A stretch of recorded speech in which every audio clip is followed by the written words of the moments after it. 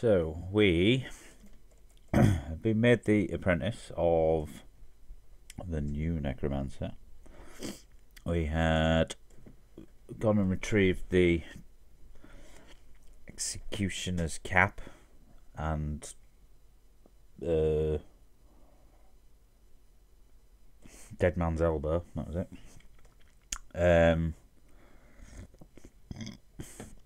And we have to go and see some of the previous Necromancers, but we have to go up to the library first to learn the necessary spells.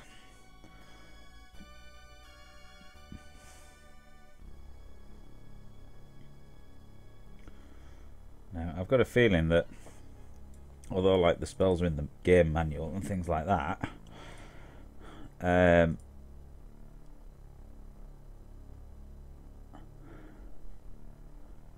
on.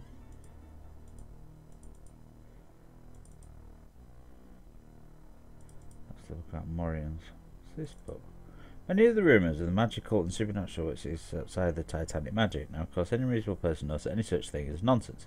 Any thinking person must know that the Titans are the only magic in our world. However, in the interest of fairness, for any of those who may doubt that the true magic is held only by the Titans, I've investigated 3 well-known reported cases of magical occurrences that fall outside the Titanic influence. The first episode of magic which I investigated was an occurrence which a woman who lives outside Tenebrae claimed to know something about a ghost who had some magic capabilities. The woman's name is Calandra. Makes her living as a fisherwoman. Let me show you that this woman knows nothing of the supernatural. In fact, Calandra knows virtually nothing at all. Quite frankly, I found this woman to be completely mad. She would ramble on constantly about her daughter to the point where I began to believe that her daughter does not even exist. All the outlandish stories about her daughter could not apply to just one person. Therefore, in my opinion, the daughter is purely fictional. Anything else that Calandra had talked about, things that Fish told her. Therefore, it's perfectly clear this woman is completely mad, and anything else she has to say cannot be believed. The second event which many people have reported are mysterious lights of the plateau. Very few people have ever reported having seen these, yet the lights have lived on in pagan lore for a very long time. Many people believe these lights are some sort of magic which generated some unknown force of nature. Others believe these lights to be some sort of magical energy which is created by the hermit that lives upon the plateau. Such opinions are, of course, the result of people spreading unsubstantiated rumours. Without looking at basic facts, I've disproven the fifth that these lights even exist by doing what others simply would do. I took the leisurely stroll up to the plateau and investigated things myself. Walked to the plateau, which by the way is a lovely walk, I recommend to everyone at least once. Onto the plateau, I met with the old hermit who lives there. Now I must say that this was the most difficult part of my investigation. This old man, Mithran is his name, is a gruff, unfriendly fellow. This Mithran has nothing to do but lay about all day long, yet getting to answer his questions is like pulling teeth from a troll. He spoke to me in short, sharp sentences which he virtually spit into my face. The worst thing of all is this silly old man thought he knew more about the world than I did. Well, I did manage to get Mithran to assure me there were no magical lights that dance about the plateau, and I'm sure he would not lie to me, as I am employed by the Lady Mordia, and therefore carry her influence. The third instance magic, which I've disproven beyond doubt, is in the shadow of a doubt, the alleged existence of a magical axe called Deceiver. The axe is supposed to be found on a small island off Stone Cove. The island, which cannot be seen by land, is supposed to be reached by stones which rise above the water, only to sink again in a matter of moments. As I had no intention of going through those awful catacombs, I sailed to Stone Cove to investigate. I can show one and all there is no island off Stone Cove, and there's certainly no magical axe. Nor do I see any rising and sinking stones. Of course, the stones are only a plausible part of this ridiculous story. I did think quite possible for the lurker to create just such a thing, so that she may amuse herself. There you have it, dear reader. Irrefutable proof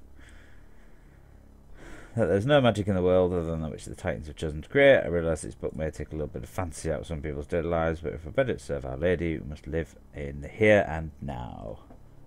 You're all bellends.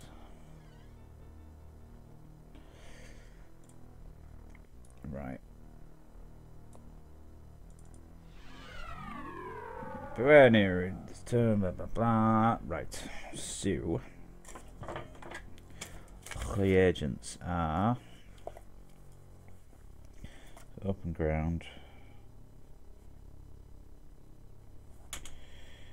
In fact, before I start writing out a spell list, I bet somebody's made a spell list, haven't they? There we go. Oh, that's a terrible way of doing it. It's like an entire website just to list the spells of the game. Right. So we've all read this. Death Speak, yeah. Okay. So that noise, which sounded absolutely nothing like that, was the game telling me that I had learned something of note.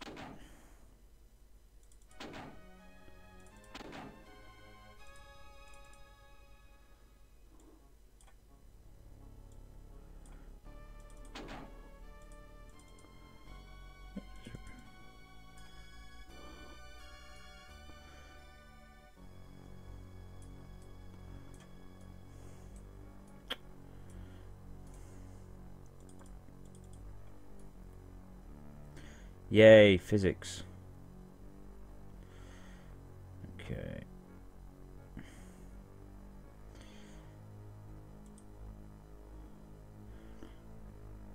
So, I'm guessing it's that shriny type place at the back, but wasn't it surrounded by ghosts?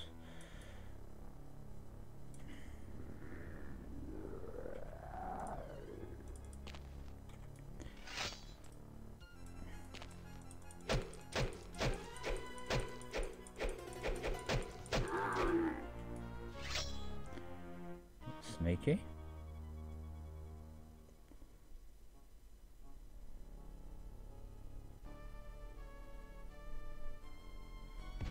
Yeah, you just run straight across the only fucking exploding mushroom for miles.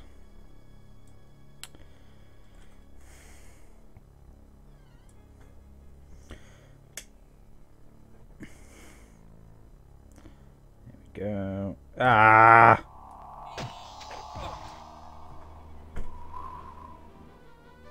You know, it's just got to be one of them days, isn't it?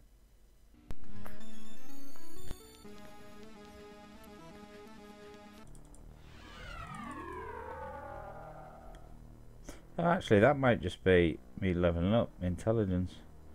That noise. Thinking about it. Boing.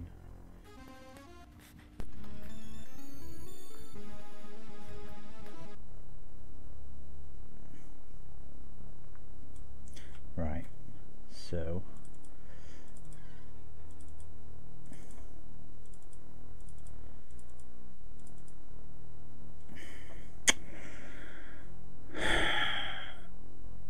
oh hell, I need just a bag for it, don't I? Like a casting bag. Let's get rid of these fucking things.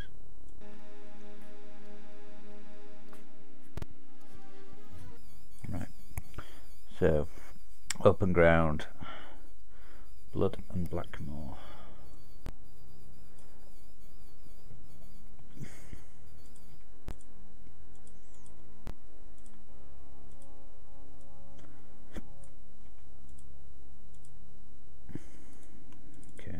And then use that on that. There's Poilem. Hey, that creates open ground. Oh, good God. So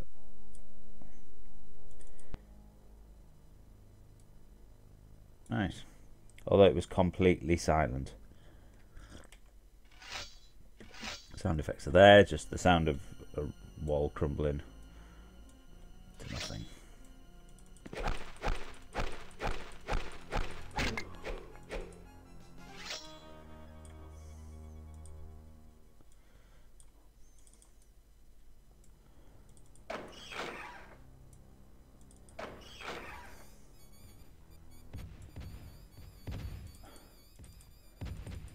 Great. Hang on. Why? Why would there be fireballs in the catacombs. This is where we lay the great necromancers.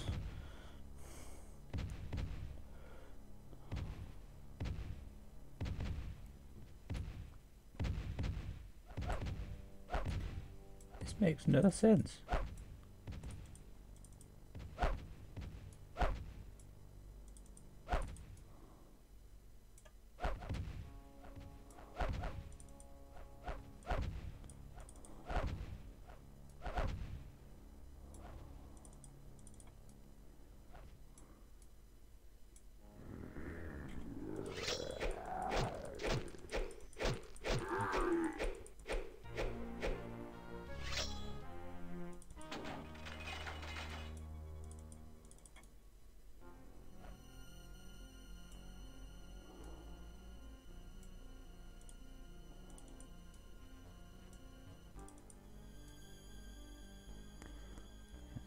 There.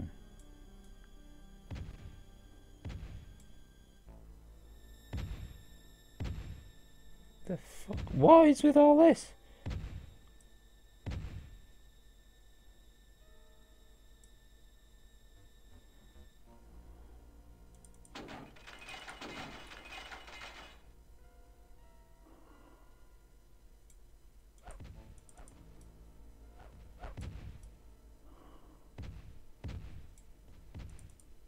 Told you it was my echidnas. What?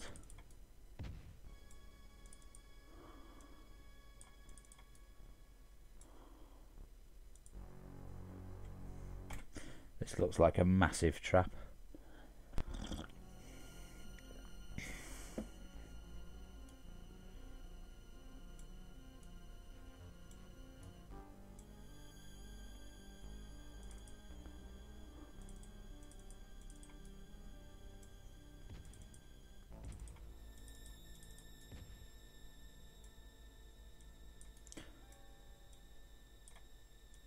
I'm feeling more uneasy the fact that nothing's happened, to be honest.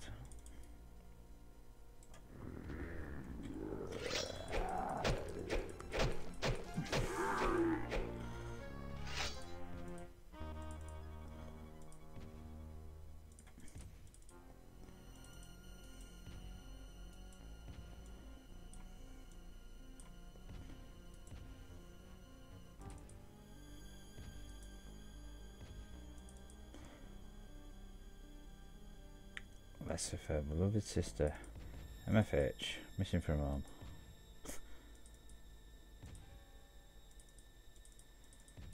Oh.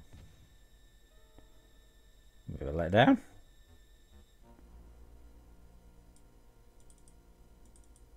Expecting curse upon you, thief. Yeah, enough of the curse, show me what you got. Ah, bone shards.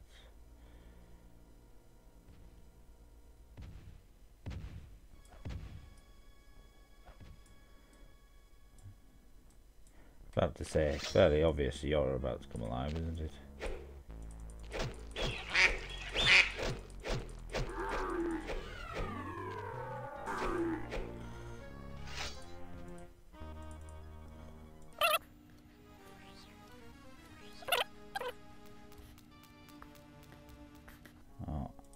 I only got out of bed about an hour ago after nights, so, and I didn't go to bed till about 8:10. I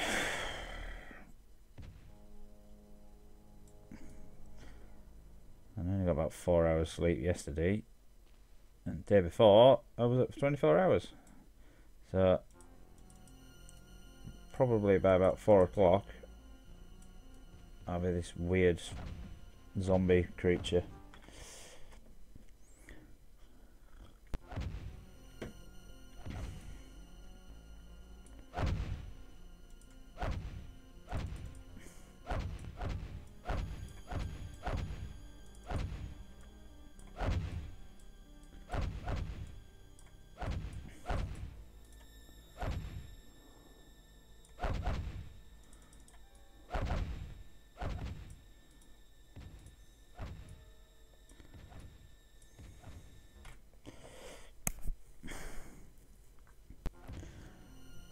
But I've just had a bowl of Rice Krispies about the size of my head, so that should do for a while. I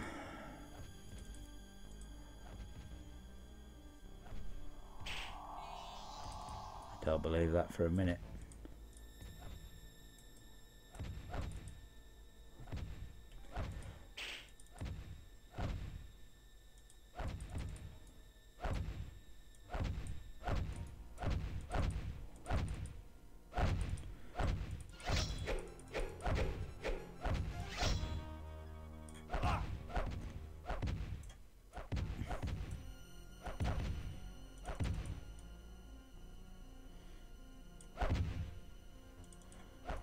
That was a good idea. Huh.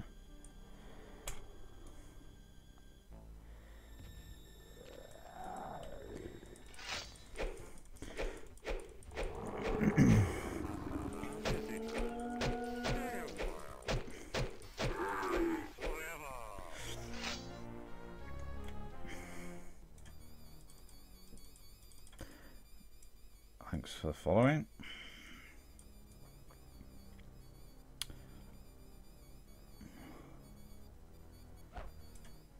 For fuck's sake, why?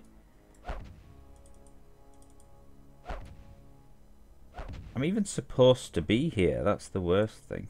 Oh, you're gonna come alive, aren't you? No?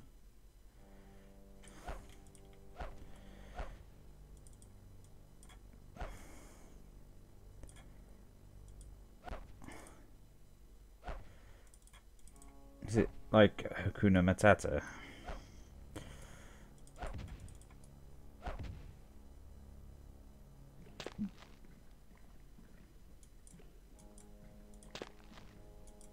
Okay. I sense this is probably not good. I sense it's also probably not good because you won't fucking climb out.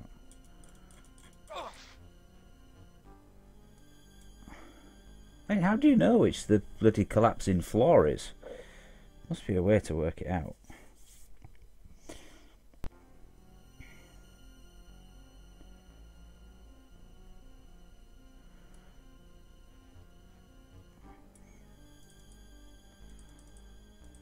I'll defile whoever and whatever I want.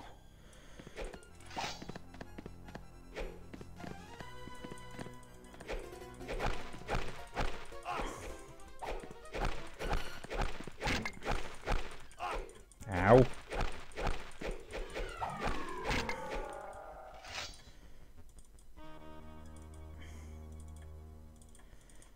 Run. Go on, blow up now. Ah, well that's crap.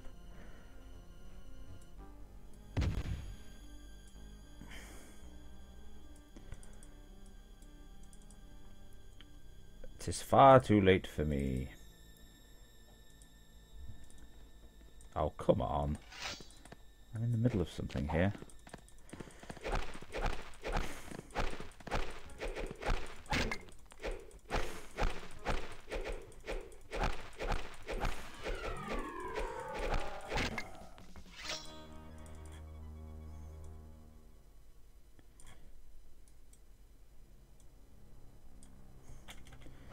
Oh, fuck off.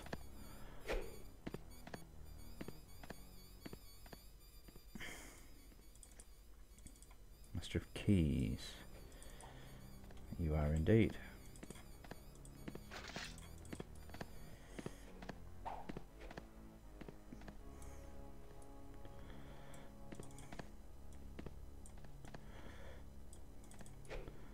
So I wonder if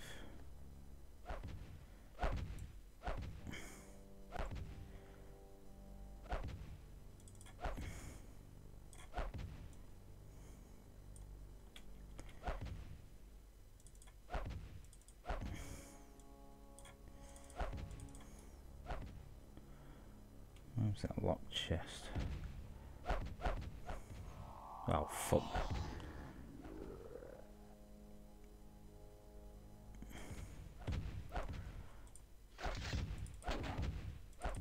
Well, shit, after all that.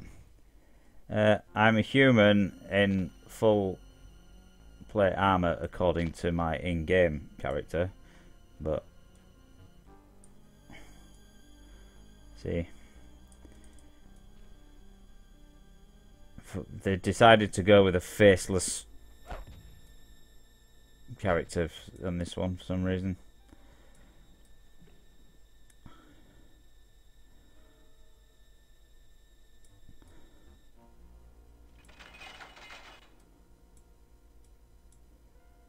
What happened there?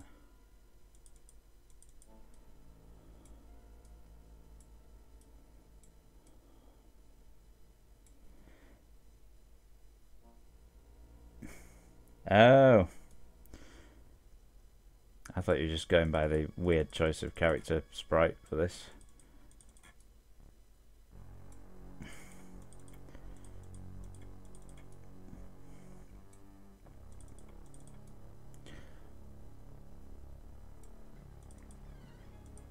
Ugh.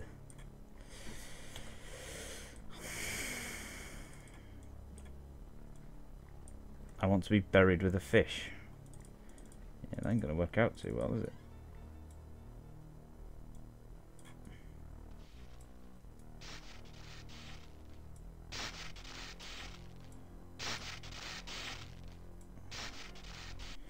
I really don't know where I'm supposed to be going here. At this very moment, Britannia burns. Yes, I'm sure it does.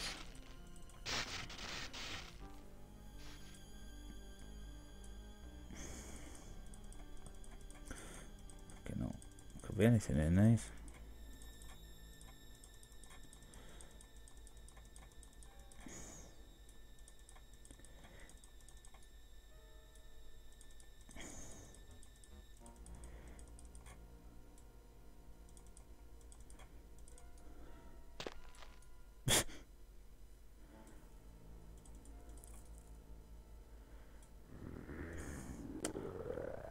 Hegland, Hegwood.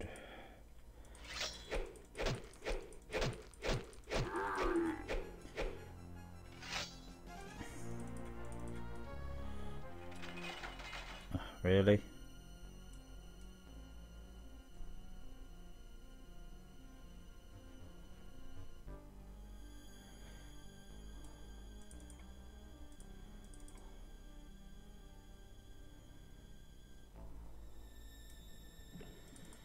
Danger, do not enter. Enjoying your stay on Pagan, Avatar? That's why you probably shouldn't enter.